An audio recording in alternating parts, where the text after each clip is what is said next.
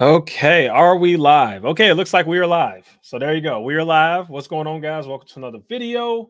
I am here with a special guest. This is a guy who not only has been showing love, but I saw him do an interview on Strongman's channel. And I got to be honest, this guy is very entertaining. He really has the charisma to have a successful YouTube channel, in my opinion. So I'm like, when he said he wanted to come on, I'm like, yeah, you should definitely come on. Like, this will be a great conversation. So welcome in Tay, otherwise known as More Money, who has his own channel. What's up? Thank you very much. Thank you for having me. I was telling you as we were in the backstage that your channel is actually one of my favorite channels. It like pops up for me all the time. So I'm just like really I'm really happy to have been invited on, or you've been accepted me to come on. Oh yeah, absolutely, absolutely. So where do you want to start? You want to do origin stories? How should we do this? You know what? Let's start with some juicy details and then we'll go into the origin story. So I was telling you that I actually spoke to Seth from formerly of Everything Money. Now, here's the thing. I didn't actually know about the drama that had happened. I just found out one day that he was just no longer on the channel. I thought he might have been busy with like his wedding photography or that kind of stuff. Because I just focus on myself. I just focus on like research and stuff. I'm very deep into that stuff. I don't focus on a lot about like the coming and goings of like YouTube finance. You know what I mean? And so, once I found out about that, I actually reached out to Seth to see like how he was doing and stuff. And so, if you wanted to hear, I have an update from Seth, which I think a lot of the audience would be interested in. Yeah, we would absolutely love to hear. Yeah, the update regarding Seth and what happened. So he didn't. There's nothing juicy at all, but I reached out to him and I asked him actually to come on for a live stream. Now he didn't accept, and effectively what he said is that like he's like his quotes, of course, is "My life is much happier." Essentially, now that he's not with the Everything Money. So the first thing and the most important thing is that if anybody cares about some of the creators, especially when they go through some drama, if you were concerned about like how he's doing fine. He said that he's a lot happier, and he did say that he's been forced to move on with his life, and he actually started managing another company, and so he has done well. And so that's it made me happy to hear that. So I figured that there might be some people out there who might be happy to hear that as well. And yeah, ultimately just a really kind back and forth. That was largely it. But our man's doing well. And like, I hope one day he does come back to YouTube finance in some way, shape, or form, either doing live chat, live streams, or whatever it is, because there's a lot of people who only tuned in to Everything Money because of him. There's a lot of people, me included. And so I don't think he realizes how much love he has in the community. I don't think I've ever heard anyone say anything bad about him, which is interesting because I've heard that about the other guys, but not necessarily him, And so, I hope he does come back one day. Yeah, for sure. And you said something very interesting. I guess when Seth was talking to you, he basically said he's much happier now. And that gives us, in my opinion, a little bit of insight into like how it is working for Paul, which we all suspect is probably miserable. So to me, the fact that he said he's much happier to me is like very telling on probably what kind of boss Paul and, well, I guess Paul, because he's the boss, was. Yeah. Now, interesting thing about him, I don't know if you heard recently, he called himself the LeBron James of investing or like finance investing YouTube. Did you hear that comment? Not only did I hear it, I made a video on it. Oh, sorry. I'm just. Oh no, you're good. Yeah. Oh yeah, I made a video on that one. I got him good. That's just clown behavior. Like the way I think about that is, you know what I thought as soon as I heard that, I thought like, if I were to talk to any one of my friends who are like for real value investors, they manage billion-dollar funds or any of those types of people, what would they consider themselves? And the answer is, from any conversations that I've ever had with anybody who does this for a living, their conversation always is, hey, I really like it, but I just hope to not make a mistake. That's really what I get out of these people. They're very humble. Like value investors are just humble in general because, part of it is most of what you're trying to do is just not make a mistake, right? That's really most of what you're trying to do. Not freaking get wrecked. Yeah. And so it's like to have that kind of ego where you're saying, yo, I'm the LeBron James of value investing. It's like, dude, you're a guy with a camera in Ohio. Chill. Yeah, exactly. And you say you're LeBron James of investing, but there's no verifiable proof. Most of these big investors, we can see like their returns and how they've done. We can see how Kathy Wood's doing, her holdings. We still have no idea how Paul is doing, if he's beating the market. So it's just insane for you to call yourself the LeBron James of investing when nobody in the investing committee knows who you are. You're like you Yeah. said, he's a guy with a camera. Like, as far as I'm concerned, I know these guys are finance YouTubers, but in my opinion, none of these guys are real investors. They're actually just YouTubers. Like, they have no respect in the finance community. CNBC doesn't know who they are. Nobody of any importance in finance knows who they are. You're just a guy with a camera who got a bunch of retail investors to believe in you. I don't know. And That's really all and it is. there's nothing wrong with that either. The only Mhm. issue that I would have is um if you're gonna get, like, I think they give out action alerts, right? Like they give out stock alerts with like their trading platform. I Mhm. think, I correct me if I'm wrong there, but if you're giving trading alerts like buys and sells during the day, I feel like at that point you have to disclose your positions and stuff. That's what I I think don't, too. you Yeah. know. So that Um, way you can avoid, and just for legal reasons, you could avoid what happened to the Atlas Trading Group, right? Now tell me what happened there. I'm not up to date there. Sure. So basically, it's exactly like what you're saying. If you're giving buy and sell alerts or telling people I think the stock is going to go to $10, then people should know what your position is in that stock. Yeah. And so what these Atlas Trading dudes did, which is, the guy Mr. Zach Morris and PJ Matlow, they all have like 500,000 followers on Twitter. It's insane. What they would do is they would all coordinate together and use their big followings, and they would all buy a stock at the same time, a very small, low float penny stock. And then Pump and after that, dumps. they would pump it on their chat, on their Twitters, and be like, "This stock's going to 10. This is our next big play. It's gonna do this."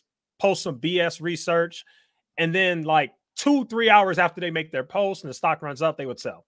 Literally, even Yeah. though they're telling their followers, "I'm still long. I'm here with you guys." Blah blah blah. That whole thing. It was insane. Oh, you know what? I actually read about that in the Wall Street Journal. I just didn't put the names together. But as soon as you said Mhm. Zach Morris, I Yep. remembered, because for any of you guys that are old like me, you would remember the name Zach Morris from a Saturday morning TV show called Saved by the Bell, the main character. So Yep. that's how I put two and two together. But yeah, you know what? Those guys, if they're trying to hide behind that, you know how everyone does it. I do it too on my in the beginning of my videos. Like, this is not investment advice. You shouldn't take anything that I say as like um an endorsement for securities, or whatever.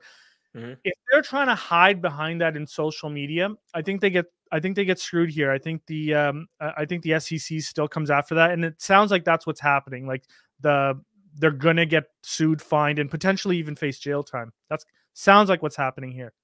Yeah, for sure. They're facing like 20, 30 years in prison. I think Zach Morris is facing like way more. Am I muted? Wait a minute. Can you hear me? I can hear you. Yeah, I've heard you the whole time. Oh, okay, sorry. I thought I was muted. Yeah, so that's kind of what's going on there. And there were some crypto lawyers. I made a video talking about this too. There were some crypto lawyers who actually came out and spoke about like the whole not financial advice disclaimer. And they said that doesn't protect you from the law at all.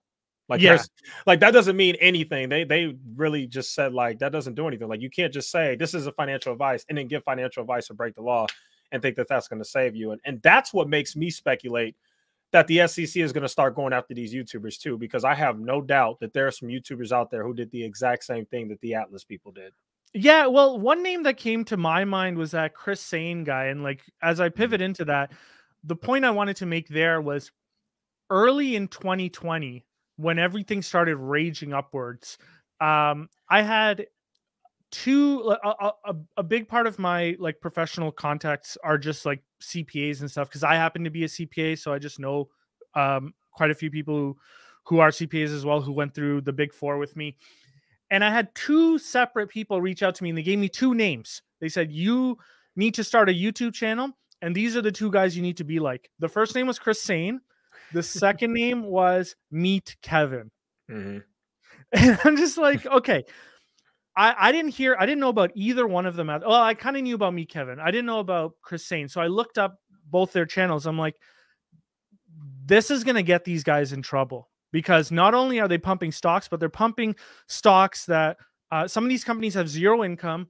There's no valuation model. I think Meet Kevin actually came out with a model for Tesla, which was like you would have to assume that they automate taxi driving to meet that valuation. Like it was so high.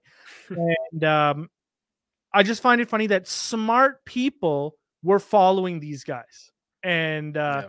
but I guess, you know, starting just with Chris Zane. I don't know if you know this. I was looking at his channel because I haven't watched it in like a year, and then I went back and watched it, and I actually went on what's called Social Blade. So that's just like insider knowledge or terms for YouTubers. Social Blade is just a way for you to check the health of your channel and other competitor channels and stuff. Do you know that he has no new subscribers since at least December 2021, as per Social Blade? I know his views have tanked, but I didn't know he lost. I didn't know he hasn't gained a single subscriber the entire year. That's pretty insane. I mean, unless they got it wrong, but they get my stuff pretty right, so I'm assuming that they're pretty right. Now, with respect to that comment about views, my channel's got less than 10,000 subs. In the last 3 months, I averaged 70,000 views. His channel, I can't remember. Somebody let us know in the comments exactly what Chris Zane's subscriber count is, but I'm assuming it's over 700. So almost like 8 times my channel, I would say 9 times my channel. In the last 3 months, he's got 400,000 views. So my little channel that's not even crossed 10,000 has a quarter of his views now. So that shows you what's happening to all these guys that were pumping and dumping garbage, you know? Yeah, I can Allegedly. speak. Yeah, no, I can speak more to that. Well, one, I'll say this. Social Blade, I'd be careful with. I didn't even know what that was until that Scott Schaefer clown tried to justify it and say that I bought bots and all that crap, but that's a different story. I know Social Blade is like this third-party app, I guess, but even going beyond the Social Blade thing, because, you know, we don't even know if that's fully accurate, but just if you look at all of these guys, like besides me, Kevin, if you just look at Chris Zane, Stockmo, Larry Jones, Keenan Grace, their views have just plummeted. It is insane. And even some of these crypto YouTubers, like I saw some of these crypto YouTubers were getting 100K views per video back during the bull market. And now these guys can't even get 2K views on a video. It is insane how much these guys' channels have plummeted, which gives me hope. It tells me that I think people kind of have woken up and kind of realized, yeah, this guy's kind of an idiot. And my thoughts on that are, I think the people just went away. I think they just disappeared. And I think it'll come back. I know some people in the space are a little bit optimistic that the space will like clear itself out, but that would assume that the viewers are rational. And I think some of these smaller channels are very value investing focused. The majority of your viewers are rational. And I'll give you an example. But I think some of the people that were following these like pumpers, you know, cryptos, the meme stocks, etc., those people will be back whenever there's another rush. And just the example of, I think, a viewership base that was a little bit more intelligent, a little bit more like understands what's going on. I just can't remember the name. I think it was Spencer Cornelia. Yep. And I know you've done videos on him, but that was one where I was a fan of his channel, you know, and I never called out any YouTubers. I don't like to play in that area. Not that it's playing, but like I just focus on what I'm doing. But when I saw him put out a video defending his buddies, I was just thinking, how is anybody gonna take him seriously anymore? Because his whole brand was calling out people who are bad actors in the space, right? Yep. And so is he now just gonna call out bad actors that are not his friends? Like what's the deal there? And so I think he lost a lot of credibility. And then you pointed it out on your channel. I saw the video where like his views are just plummeting downward, just dead, dying, and it is fantastic to see. Yeah, stuff like that gives me hope. Yeah, he defended his friends. That's the last video he had that had 6-figure views. That video got 200K views, and in every other video since then, he can't even get 100K views anymore. It's crazy. And what I pointed out to people is the way YouTube works is people are just lazy. So what they'll do is they won't unsubscribe. They'll just not watch your video.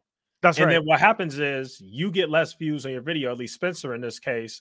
And because he's getting less views from his own core audience who's still subscribed, YouTube reads that as this is a bad video. So YouTube doesn't push out that video as much. So That's his right. videos aren't getting recommended that much on the algorithm because his own audience who still follows him and won't unsubscribe just won't watch the videos or just don't care anymore. So it's like Yeah. that guy really shot himself in the foot. It is hilarious. It is Well, I crazy. mean, if you're gonna be, I call it like if you're gonna try to be Danny Tanner, that might be an old reference to people. It's like Full House. Well, there is a difference between the character that was played on the show Full House, Danny Tanner, and the person Bob Saget. And if you ever, this might just be an inside comedy, so I don't know if you know, but I was a stand-up comic for a few years now. Nice. If you ever went and saw a Bob Saget show, he's very crude. He's very he swears a lot. He's absolutely not the person that you think Danny Tanner is. And so if you're into like good mild-hearted humor, no swearing, blah blah blah, and you went to a Bob Saget show, you'd be turned away. You know what I mean? And there's an expectations gap there, and I think with Spencer, the expectation was that he was going to be similar to like what CoffeeZilla is, but he ended up shooting himself in the foot. And you know, I'm interested to see what happens to him down the road. I know, like, just being on YouTube from like the early days, YouTube can be forgiving, but there are situations where the people have never been forgiving to channels. And you pointed one out where it had 2 million subscribers, but just no views at all. And I never even heard about that channel. London Real. Oh yeah, that guy really screwed himself over. Yeah. But London Real was different from Spencer. I'll be honest here. London Real messed up like a million times. Like he just kept doing stuff that just pissed off fans. Like he kept doing stuff. So Spencer's got, I'd say, 2. Spencer's got 2 under his belt. So he's got the established title scam. And then he has, you know, obviously him helping. Actually, no, Spencer has more. He has him helping his friends. He has the fact that he called out a fake guru a fake guru casino gambler named Mickey. And then he became like friends with him and started hanging out with him and stuff. And then he has like 1/4 thing. So yeah, he's striking out here. It's crazy. And Homer's got it. He said Chris Sane has 470,000 subs and gets 5 to 10K views per video, which is nuts. So that's another channel that I think will inevitably end up dying. And you know, I wanted to point that out because I'm going to send this live stream to the 2 people that recommended those 2 channels to me and just say, like, you guys should have known better. You guys have Ivy League undergrad educations and you have either CPAs or CFAs and you still fell for this crap. Like, and what it tells you is that intelligence doesn't necessarily matter as much as people think in investing. It's your emotions as well. Are you trying to get rich quick, or are you trying to build long-term sustainable wealth? And I think a lot of people got caught up, especially in 2020, when they saw sort of like that, what's his name? Not Hello Kitty, but that cat guy, I forgot his name, who invested in GameStop. Keith Gill, that was his name. Okay. And they saw him make like 27 million. And I think everybody got caught up in that, or a lot of even smart people got caught up in that, you know. Roaring Kitty. Hashi with the answers, man. This guy's crushing it. Someone give him a prize. Roaring Kitty. Roaring Kitty. There it is. You know, it's actually funny. On my channel, I have people drop meows in the chat, and that originally started with Roaring Kitty. So really, if you ever read the comments of my channel, you'll see a bunch of people just dropping meows all the time. Nice. Now, do you have any questions for me? What do you got for me? Oh yeah, I got plenty.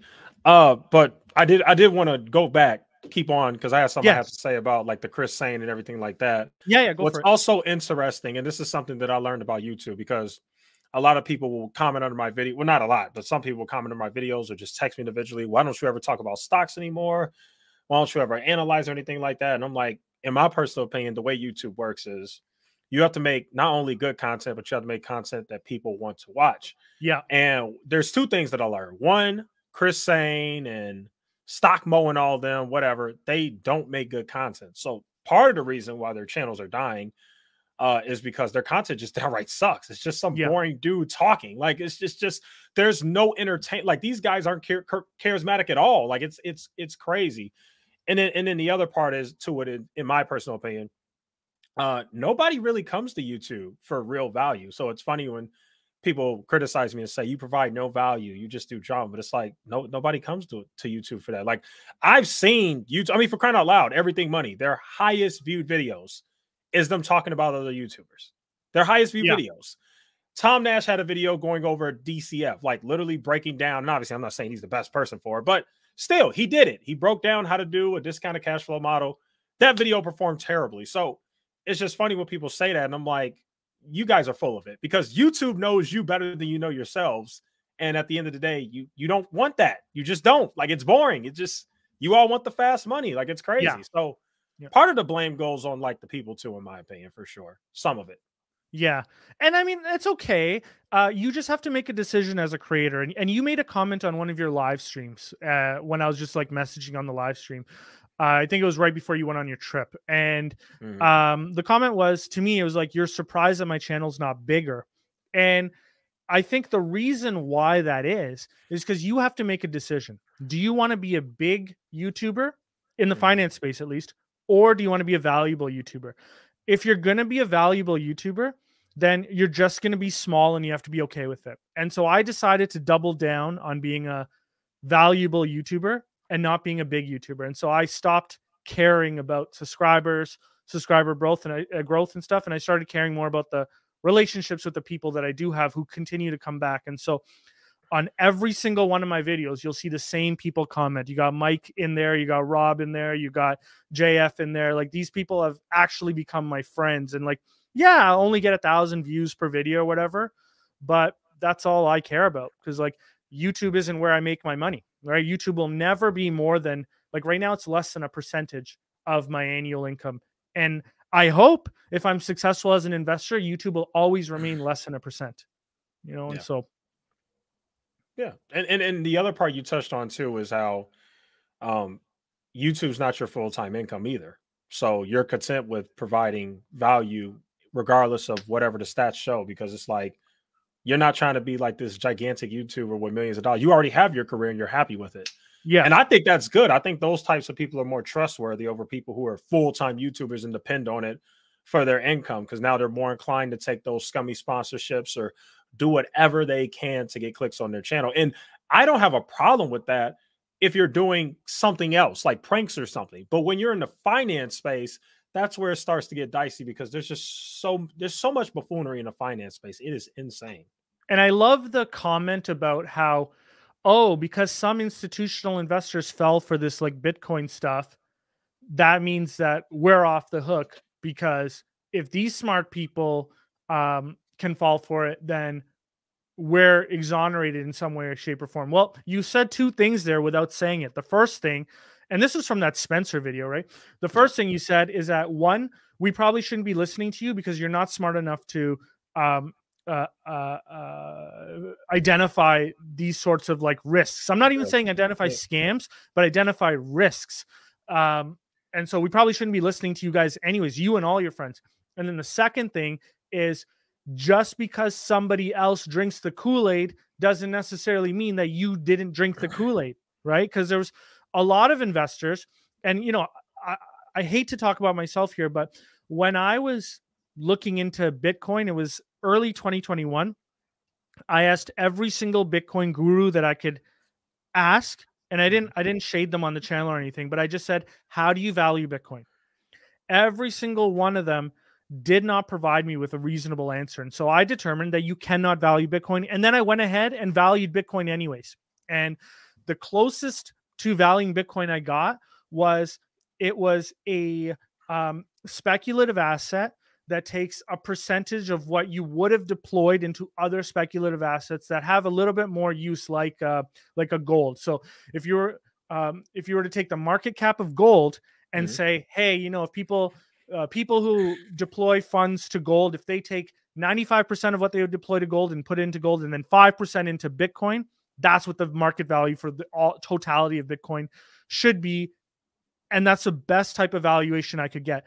But I never heard a single finance YouTuber even try, you know, not even once. And so, and they were investing in it, right? How can you invest in something if you don't know what the value is? And so that blew me away. Yeah. But a lot of these guys too don't know how to value anything.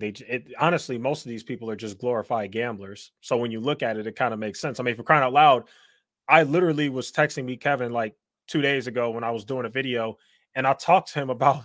He was talking to me about how Tesla, like, he's had a really bad year and Tesla's done so bad he didn't expect it. And let me see if I can find what he said, because you're going to get a kick out of this. It's funny what he said, and it really just made me say, all right, bro, I can't win with you.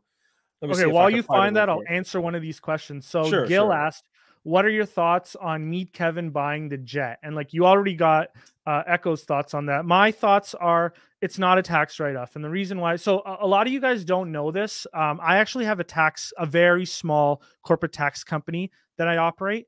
I do not advertise it because I'm trying to get rid of my clients. So I raise their bill every year so that they'll leave me, but they don't leave me. They just keep coming back. But the thing, what you got to understand about jets is that any capital item, you're only going to get a tax write-off from the amount of the capital cost of the asset. So call it $10 million times your tax rate. And so you're still going to have a net payout of cash. So you're not actually saving anything. So when people think of tax write-offs, it's not actually like you're getting this thing for free. You're still paying money. You're just paying a little bit less. That's the first thing. The second thing is hangar fees, operating fees, maintenance fees, pilot fees, fuel costs, all that. You're not saving any money. So to suggest that you're doing it from any sort of like financial perspective doesn't make sense. Sorry, go ahead with your Tesla comment. Oh, no, you're good. We could talk about that later. This is more important. This is great because you have real experience in this. So, So my question would be, because when Kevin texted me, he said he's going to save about $5 to $6 million by doing this. And you're saying probably not. Well, I'm going to say that the way he might save $5 or $6 million is previously he might have been using a subscription service to having access to private jets, like a NetJets or something. Mm-hmm. So it might be like a lease versus own decision for him. So I don't want to say that he may not necessarily be saving cash. That might be how he's saving cash, where he's flying so much that it just might make sense for him to own. But I just want to clear up the misconception where people say, where people think when somebody says, hey, this is a tax write-off, that it means that he's getting it for free. He's not getting it for free. He's still paying money for this. Plus, I think just the annual operating costs will sort of offset any material tax write-off that he would get. But you really have to understand his tax situation, which I don't. So I'm purely speculating as well, right? Right. So do you think overall this is a bad decision by him overall? It is. So you're going to hate my answer here.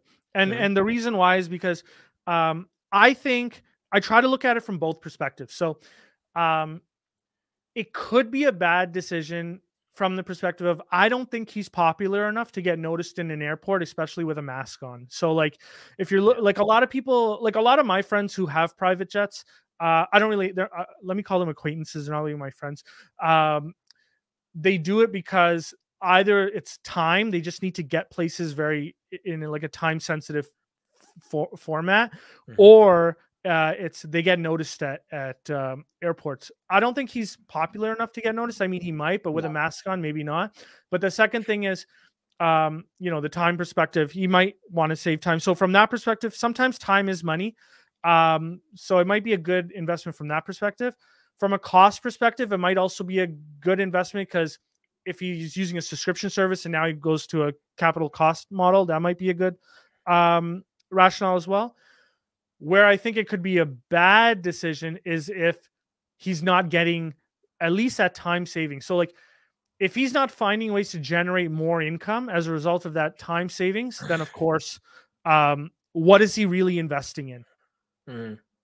So it's a terrible answer, but I'm just trying to be fair.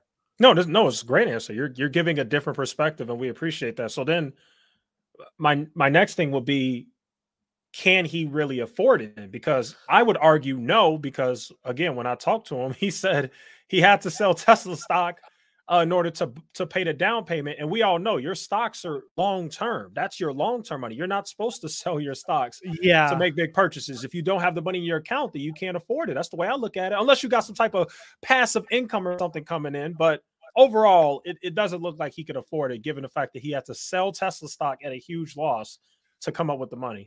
Yeah, and the only way I can talk about that is from my own experience. Now, I bought my dream car maybe like 5 years ago. Now, I don't talk about what cars I own or houses I live in or whatever, but it's actually funny.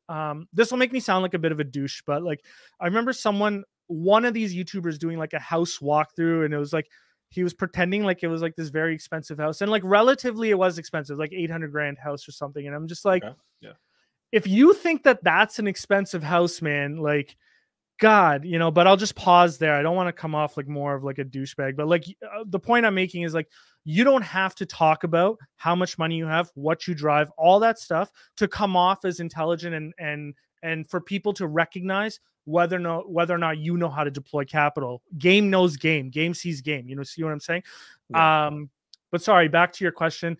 When it came down to buying that car, I actually bought two of them. I bought one for myself and one for my wife. And what I ended up doing was I just had excess cash in the portfolio because I had some cash secured puts that came off. And I couldn't imagine selling long-term stocks to even pay for the down payment. This is not how I work, but oftentimes I'm investing in things that are very like hated. And so I never catch the bottom. So I'll buy something and then it'll just keep going down. If anybody has been on my channel and saw me talk about Alibaba, you just saw that continue to go down. So like, I'm definitely not selling these things at a loss to pay for a depreciable asset. That's for sure. So there's my answer. I don't think it's like something sounds fishy. Right? Something sounds fishy. And if you have that kind of money, if you got jet money, I don't know if you need to be selling stocks to make a down payment on the jet. I don't know what percentage the down payment would be. I would assume because it's a depreciable asset, most lenders would require 20%. So you're talking 20% of a $10, $15 million asset. That's a lot of money that you're... You good. I got it right here. It's 25% down on 12.8 million. Yeah, that's what I was thinking. Because in terms of underwriting, any kind of depreciable assets like that, you're gonna require 20% or more. I don't know what the amortization terms are on jets. I'm assuming those amortization terms are like 10 years. On RVs, you can get away with 20 years. But so it also has a... So here's why I bring that up. Because if the amortization term is 5 years, then the cash component, like the principal component to service that debt, is extraordinary every year. And so you need to have an extraordinary amount of cash coming in every way just to service the principal, let alone the interest. We're in a higher interest rate environment as well. So you have a liquidity challenge. And if you need to sell stocks to come up with 25%, then it tells me that there is some indications that you could have a liquidity challenge. But I don't want to speak on his behalf because I don't have access to his financials. But it seems a little bit weird to me. Like I've, you know, servicing any debt, whether it be mortgage or car payments or student loans back when I had them or anything, I've never had to sell securities, but I'm also very cheap. And so I don't buy jets. Okay, here's the last question I got regarding that jet, or I guess a statement. So I don't know if you know this, but he actually tried to buy a jet last year. This one was more expensive. It was a $25 million jet. And what happened was he tried to buy it. He went through everything and ended up getting to the point where he just, I guess, didn't have the money for it. So he already put the down payment and everything, and something basically happened. I know Scott Schaefer did a video on it, but I think Kevin spoke on it himself. And basically the deal just fell through. It didn't work out. Now, when he spoke about it, did he say why the deal fell through? Like, was it a result of not having enough principal, or were there something else wrong with the deal? It definitely was. I don't remember him saying something else wrong with the deal, but I remember him. He addressed it. I just don't remember what he said because that was so long ago. That was like November of 2021 where he like briefly talked about it, but I'd have to find it. And once again, I know you're going to hate me for doing this, but I always try to look at no, I don't hate you at all. No, I love the fairness, man. We're good. I love that you're not biased. You just give your honest opinion. That's dope. Yeah. Oh, and yeah. Go for it. Okay, so when we were buying this house, you know, when we were doing the financing, I laid out exactly what I wanted from the lenders. And I used a broker just so that they can talk to multiple lenders, because what I ask for is very specific. And, I'll put down your 20, 30, 40, 50, whatever you need down, but the loan terms, the interest rates, amortizations, like I need exactly what I need. And my lender in the last minute asked for something else. And I won't go into the disclosure about it, but I said to that lender that this is a big deal for you guys, but I'm willing to walk away from this deal if you don't hold to your original terms. And I remember my wife at the time was like, "You're nuts," but sometimes you got to play hardball with banks, because they will play hardball with you and they're used to getting their way. And so the only thing that I would say that could defend him is that the bank tried to play hardball with him last minute. Now, I've purchased homes before, and I know he's a real estate guy, so he's done this as well. When it comes to buying real estate to invest, so like maybe 10 years ago, I used to buy homes and I would like turn them into duplexes and rent them out and stuff. The banks would play hardball with me in those situations. I'm like, hey, listen, I'm ready to walk away from this. I don't care, but I know that this is going to look worse on you if I walk away from this. So stick to your original deal. And so that something like that might have happened with him. He does come from that world where he's where there's like that sort of mentality where you will walk away from these deals. So something like that could have happened. Or the alternative is probably what everybody's thinking, where the down payment, like the amount that he needed to come up with, couldn't come up with. And it could have been a blend of that, right? Because the bank could have come back and said, look, you said you wanted to put 20, but you know what? The market's declining. We want 40. And so okay. No, that's a fair one.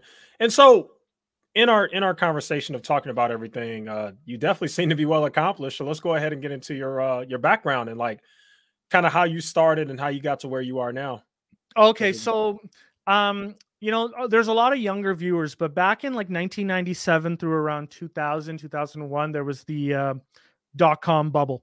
And that's kind of when I learned about securities investing in general.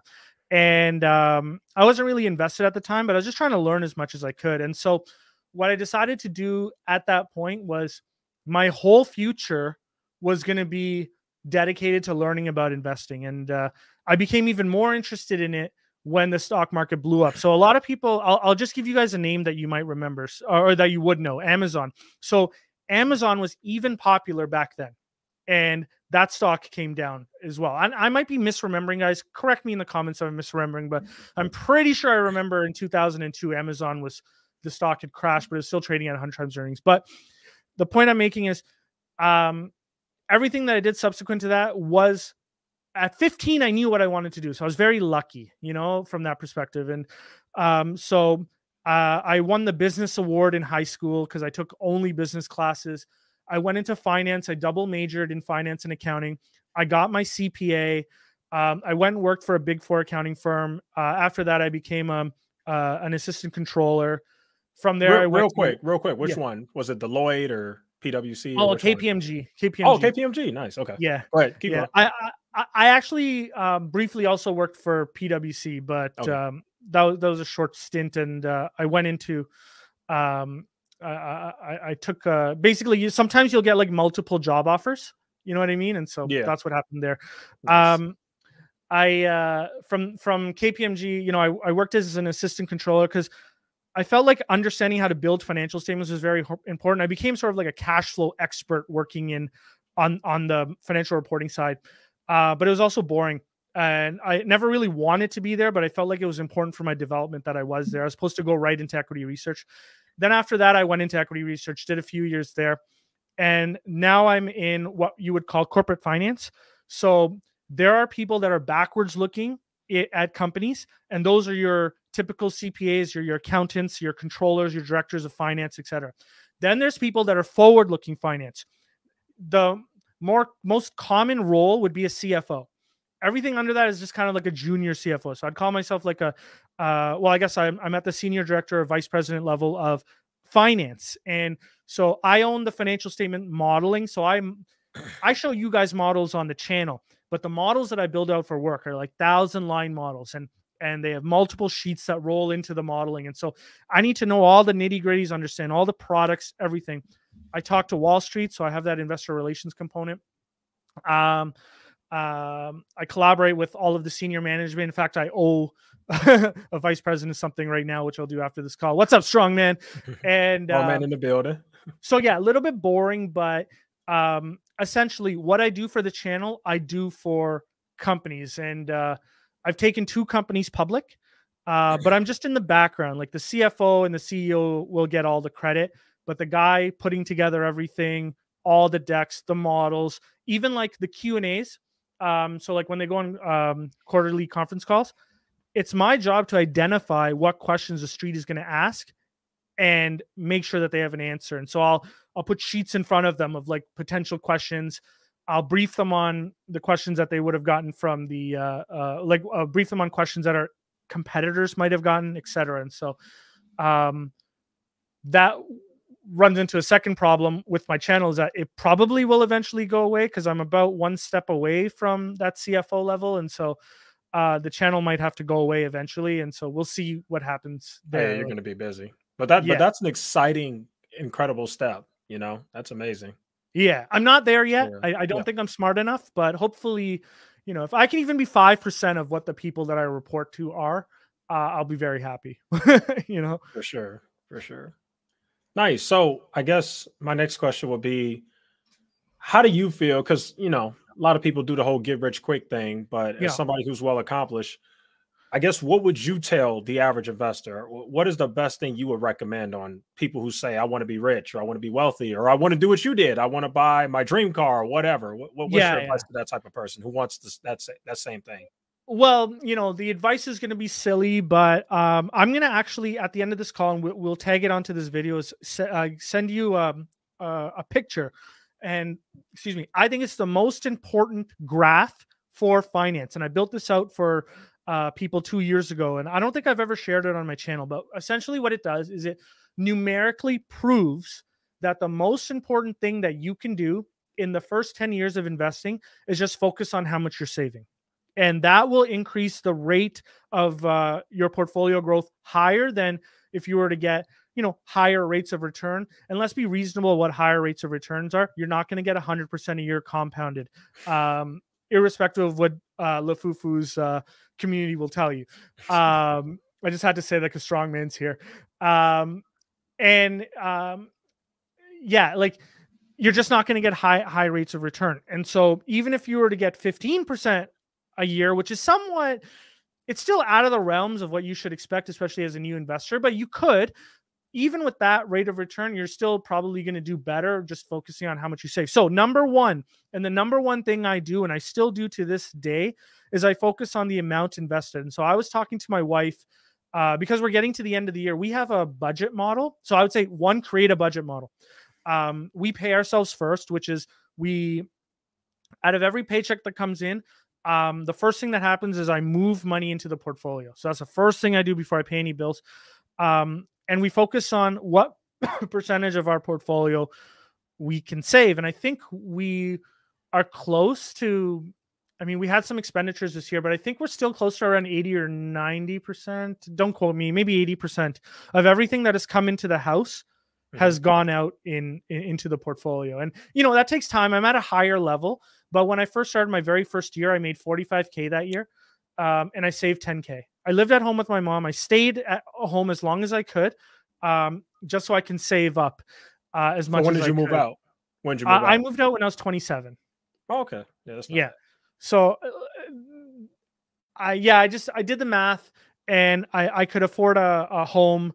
And, you know, the mortgage was only around $1,500. Now, the advice I'd give to a lot of people who are in large city centers is really focus not just on how much you earn from the job, but also focus on what the cost of living in that location will be. I get a ton of offers to go work in Manhattan, a ton.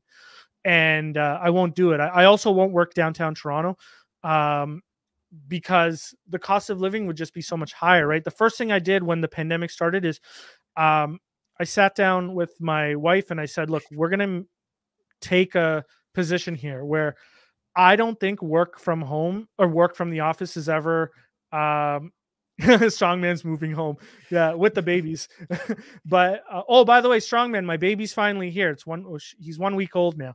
Oh, But nice. anyways, Congrats, bro. I didn't even know thank that. you. Congrats. Yeah, that's awesome. Yeah, I filmed videos for the channel just so that the channel kept going, but I haven't done Mhm. anything on the channel for like a week now. But Yeah. anyways, back to the point before I bore you with this answer. But um, uh, I took a position that working from home would never go away, and so we actually moved 2 hours outside of Toronto. And we did sort of like an arbitrage, get rid of one house and purchase another one that's much smaller. Or sorry, less expensive, because Toronto homes are very expensive, but larger in square feet. And so even when we had money, we still kept focusing on bringing down our expenses. So the point that I'm making is my monthly expenditures have not changed in the last 10 years, whereas my income has quadrupled. So you maintain that mentality over time, you will escalate. And so I would say just focus on you and don't compare yourself with these other people, right? Don't compare Yeah. yourself with the Graham Steffens and stuff. I hate that they say, "Oh, I make $30,000 a month from this, that, blah blah blah." Yeah. Really, what it should be is, what are sort of like the behaviors you're focusing on. But I understand that those don't get views, right? So Yeah, it's the fancy stuff that gets the views. Let me give a shout out. Shout out to Orlando Miner. He has a good channel. I like his channel a lot. Gil has a question. You don't have to answer this if you want. I know for me personally, I don't really like going into the whole lifestyle stuff, but if you want to share it, you're free to. He says, "Do you have any supercars?"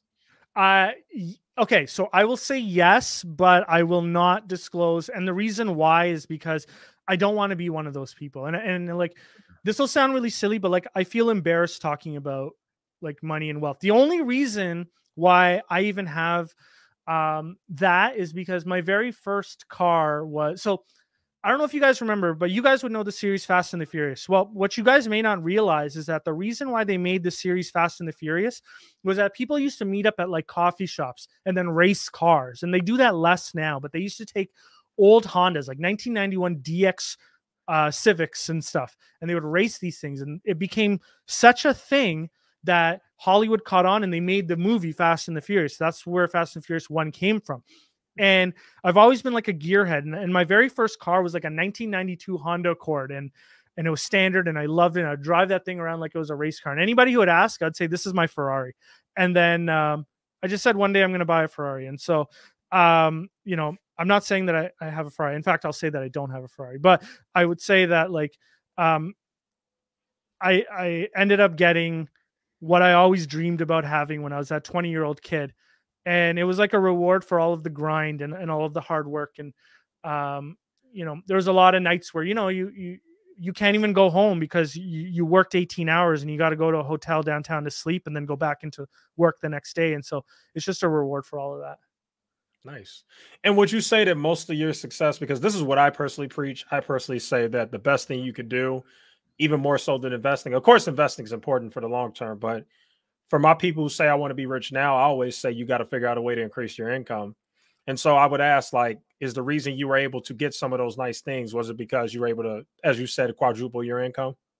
Well, here's the answer to that, and I'll answer with a Mhm. question: how can you save if you're not bringing in? Right? There was I'm a Canadian, right? And one of the things we say is you don't just focus on defense, you also focus on offense, right? You can save as much money as you want, but if you're not bringing in a lot, it's just going to take a lot longer.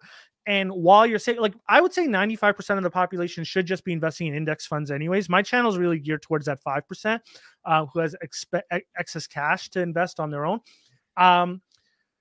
Those types of people that are in that 5%, they focused on their careers. And like, what's stopping you from focusing on your career, right? Like, Elon Musk said it the best. And I know there might not be, like, I know some people might not like Elon Musk on this channel or people that are viewing, but he made a very good point. He's like, if you want to make a lot of money, focus on the areas that provide the most value and there's demand and supply imbalances. Like I would say teachers in Ontario provide a substantial amount of value, but the demand and supply imbalance makes it such that they don't make a lot of money or a substantial amount of money relative to like what I do. And I would say I provide less value to society than what a teacher does, but I'm making 5-6 times what they make. And it's because of demand supply. Not a lot of people want to put their nose in an Excel spreadsheet, 12 hours a day or whatever. Right. And so, Yeah, you're right.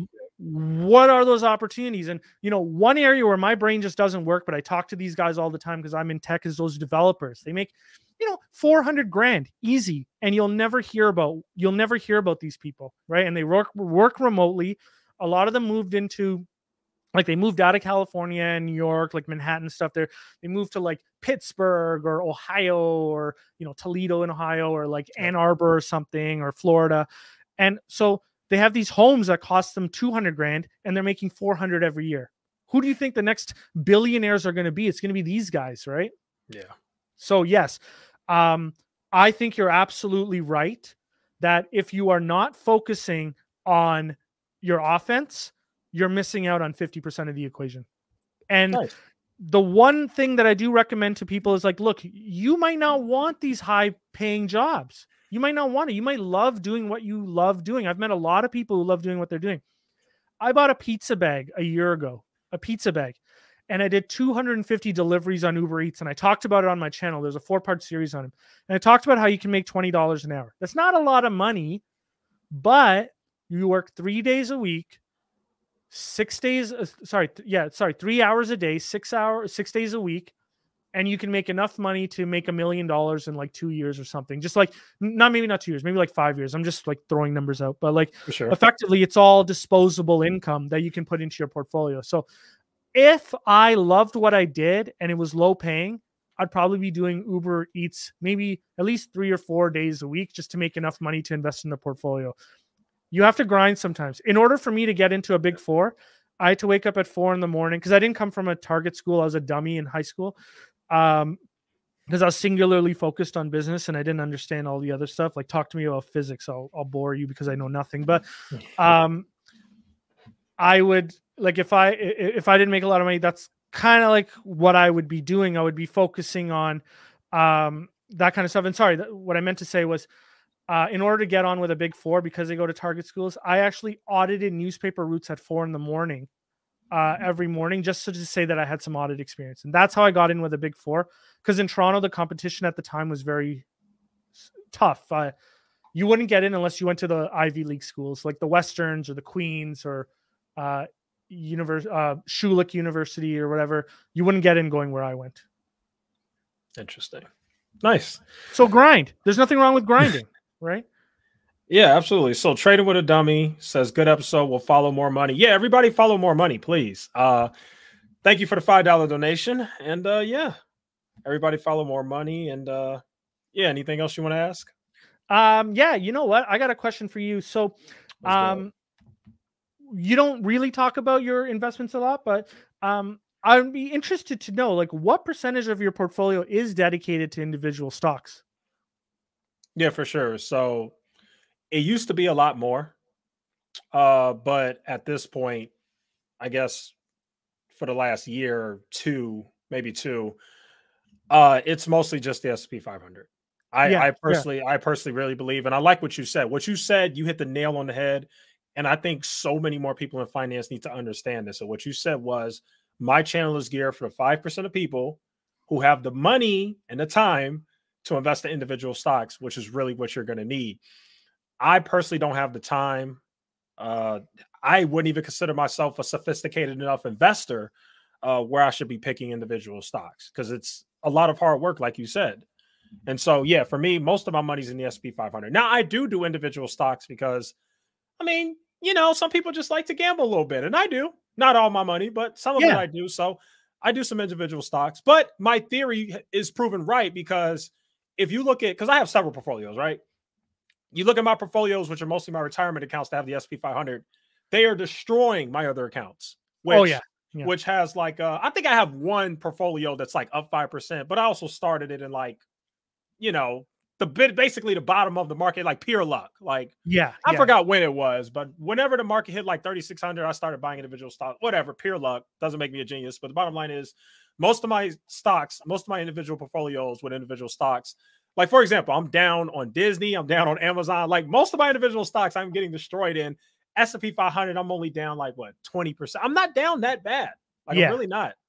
So it just, yeah, for me, that's my investing style. And that's why, because I used to do individual stocks. I used to talk about it. I used to talk about the market. And then I'm just like, this doesn't make any sense. I don't even do this stuff. So why am I doing this? I just buy the S&P. So I'm like, it's just, so that's why I stopped. But yeah, don't be anything that you're not, because you'll get, exactly. Like, it'll show. And you know, like I used to tell people early on in the Patreon, like what I was investing in. And then I got very scared because I had a call with one of my friends and I'm like, what do you have in your portfolio? And he just listed every stock that was in like in my portfolio. I'm like, ooh, okay, I'm not telling you guys what I'm invested in ever again, because you guys are just copying me. You know, like what I tend to focus on is I do have a Patreon, and for $5 you can see all my models. And the whole point is that I say there's 4 questions, and we can just end it at this. There's 4 questions that I ask people to ask when they're investing in a security. And those 4 questions are, you know, like, do you understand the business? Do you feel that the business has sustainable long-term economic characteristics? Does the management operate on behalf of the shareholders? Mm-hmm. And is it selling for a reasonable price to its intrinsic value? And that last part is why I have the Patreon, because I model out the company based on the first 3 questions. And really it's just showing people how I'm modeling it. And then they will send me their models and say, hey, look, this is what I'm seeing. What do you think? And like, I love that because it's moving the conversation away from story more to like, let's turn that story into numbers. And I think that investing is a bit of an art and a science.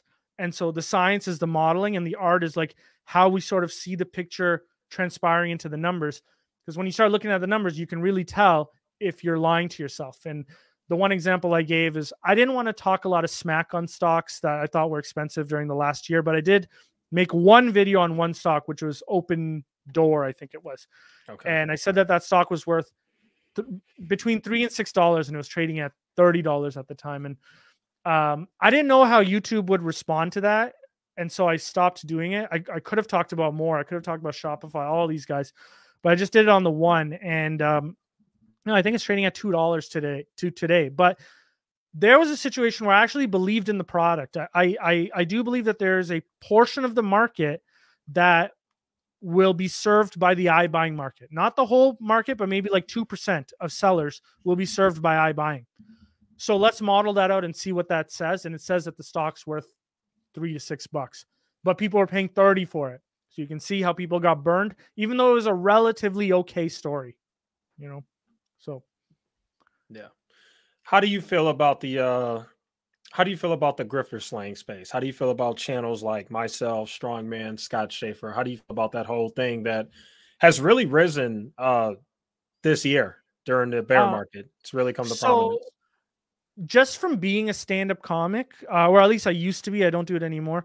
One of the things about stand-up comedy is it's important in society because you call out things that are wrong, right? And you can see, like, one of my friends, I guess he's an acquaintance, not necessarily a friend. We only talked at shows. His name's Ryan Long, and you can like YouTube Ryan Long, and he got very popular, especially in like the anti-woke space. But he got popular because he's telling a truth, right? There's a truth in like becoming overly politically correct, right? There's nothing wrong with being politically correct, but once you overcorrect, there becomes an issue. And that's where I think a lot of like liberal type people have an issue with like excessive wokeness type stuff. With YouTube, there's an issue with people overrepresenting themselves. And what you need is a correcting mechanism. So when I found out about Strongman Finance, I reached out to him immediately and I said, you know, let's chat, because Strongman Finance, yourself, and all of the people who like call out the people who mischaracterize themselves, what you guys are doing is you are a natural force to something that went out of balance, right? And so notice I've only done 2 live streams, and the only 2 live streams that I've done is with the people that are calling this stuff out. You guys are important. My wife saw a video of Strongman, and she's like, why are you going on with this guy? He doesn't even wear a shirt. I'm like, pay attention to what he says, not what he looks like. I'd rather go on a live stream with a shirtless truth teller than a suited up liar. And so that's my thoughts on this space. I think you guys are absolutely necessary to call out or delineate the people that actually know what they're talking about from the people that are misrepresenting themselves. And I think it's very important. And I think it's going to grow. So this time next year, you're probably going to have 50,000 subs. I'll have 12,000. And so I'll just be like, I was on his journey. And so it's nice to see him be successful. That's interesting. I appreciate that. Yeah. The channel's hopefully it grows more. We'll see. But yeah, I just wanted to get your opinion because I think that I agree with you. I do think that what we're doing is extremely important. But as somebody like you, who I feel is just very reasonable in your analysis, you're not biased at all. Just wanted to get your opinion because I get so many people who are like, "Oh, you do is drama and you just crap on people and you're just a hater and all that." So that's why I want to hear your opinion. Yeah, no, you know what? I like it, and I was telling you this earlier that your channel actually comes up on my YouTube feed. Like if I were just to click into YouTube right now, the first video is you 4 months ago. And so like Wow. and Strongman, something about nukes to oblivion. Oh, he just released that video, that's why. But like yeah, your guys' channels come up, and the reason like what I said, the value that you guys are providing, and I would say this off of this channel as well, and I've said it to my wife privately, is that the value that you guys are providing is, you guys, once again, I'm repeating myself, you are a balancing mechanism to a space full of liars. Yeah. And so that is the value. If people don't see the value, then they're looking in the wrong place. If you're looking for someone to tell you what they feel a stock is worth, go to More Money. If you're looking for someone to call out a grift and do the research, like for example, the disclosure of the losses on Tesla by Meet Kevin and all that work that you did, that's incredibly valuable. And you can't, the last time I looked at that video, I think it got 2,500 views or something. You can't disregard the fact that there's 2,500 individual people that watch that video. That doesn't mean it's a non-value. You see what I'm saying? Oh, no, just yeah, it's a 6,000. Yeah. It's a 6,000. Look at how much it's grown. So yeah, it did pretty well. Yep. So like, think about the last time you saw 6,000 people in real life. Now, the biggest crowd that I've ever performed in front of was 500 people. That felt like a stadium, right? So imagine 6,000 people is who are watching your video. So like, that's crazy. So disregard any of the haters in the comments, because they're going to try to tell you how to make your content. I lost one subscriber for sure who said, "I'm very sad that you did a live stream with Strongman Finance." And my comment to that was, well, watch me, because I'm going to do it again. And so I reached out to you, and I'll continue doing whatever the hell I want to do, because I feel that it's the right thing to do. And so, yeah, I'm happy to chat with you guys. If you guys don't get too big, I'd love to come back on your channels one day. If you want to help us bottom feeders here, but well, how do you think this ends? Because, or do you think it'll end at all? Because, obviously there are some channels like Chris Sane and others whose channels have died, but then you have other channels like Meet Kevin, Jeremy, people like that whose channels are stronger than ever. You could actually argue that they're probably getting more views this year than they got last year, which is crazy. But you're not going to like the answer. I've been around a long time, and what will happen is people go in and out. So the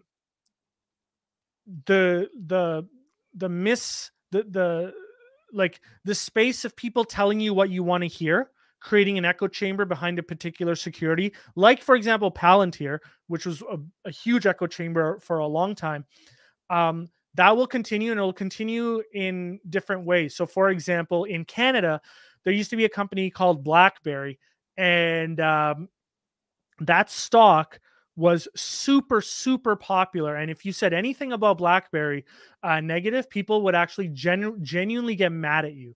And the comment I used to make to everyone is, what will BlackBerry's number 1 and 2 product be 25 years from now? And if you can't answer that, then you probably shouldn't be investing in the company. You don't know the industry well enough. Philip Correa, is it Philip Correa? I can't remember. It might be Philip Correa, but there was an old-time investor. He wrote the book called Common Stocks, Uncommon Profits. So guys, look it up. In that book, he talked, and this was written in the 50s. He understood Samsung well enough to say in the 50s that eventually the technology will go to the point where you can hang TVs on the wall like photos, like pictures. He understood that industry that well that he could invest in Samsung. I could not. So I obviously can't invest in Samsung. So there's going to be people that understand industries, but there's also going to be people who don't, and they're going to create echo chambers, and there's going to be more and more channels that come up. And the thing about the world today is that there aren't 22 channels on TV anymore, right? There's millions of YouTube channels, and there's just going to be millions of echo chambers created, not just on YouTube, but also on Seeking Alpha, on Quora. You're the only one who's ever mentioned Quora, but that's another place where echo chambers get created. Pinterest, Instagram, etc. It's only going to get worse. But every time it happens, people get burned, because the only thing that works is the 4 questions that I mentioned, because the 4 questions are broad on purpose, because you never know what the issue is in the future. Some things may look similar, but they may not be. Like, who would have predicted 10 years ago that Bitcoin would be a thing, right? Yeah. We all see value in crypto, but there was a lot of excesses that have happened as well in crypto, and a lot of people lost money because of it. And so where that ends, who knows, right? Even Warren Buffett even said, listen, I don't really want to talk about this, but if you're going to have my take on it, it's like, not something that we'll ever invest in, And so unfortunately, this continues, but that means that for channels like you have an unlimited supply of grifters to call out. So so if I were a long-term bull on a particular channel, it'd be yours and Strongman Finance, because there's a never-ending supply of this garbage that needs to be shown the light of. Yeah, absolutely. Nice. All right. Do we got anything else that we want to talk about, or is that it? I think that might be it. We've gone for an hour, and you know what? I have some questions for you, but I'll leave it for the next time we get together, because I think this was fun. And we'll leave it there if that's okay with you. Okay. Yeah, that sounds good. All right, man. All right. Well, everybody subscribe to More Money. Definitely appreciate you being here. Definitely appreciate your perspective. Your breakdown of MeetKevin's jet was awesome. The whole jet thing, the grifter space, building up wealth and stuff like that was all great. So definitely appreciate you. And by the way, I don't think I've said this, but I do watch your channel. And do you? Yeah, I do watch your channel, and I do enjoy it. I'm like, wow, this guy is very, very knowledgeable. So I enjoy learning a lot from you. So it's awesome. Thank you. I really appreciate it. And I just try my best. And, I'm going to get things wrong, but that's okay. That's part of the journey. Nice. All right. Well, I guess that's it. Oh, thank you for the $5 donation. All right, cool. All right, I'm going to go ahead and end the broadcast then. Thanks, everybody, for being here. All right, see ya. Bye now.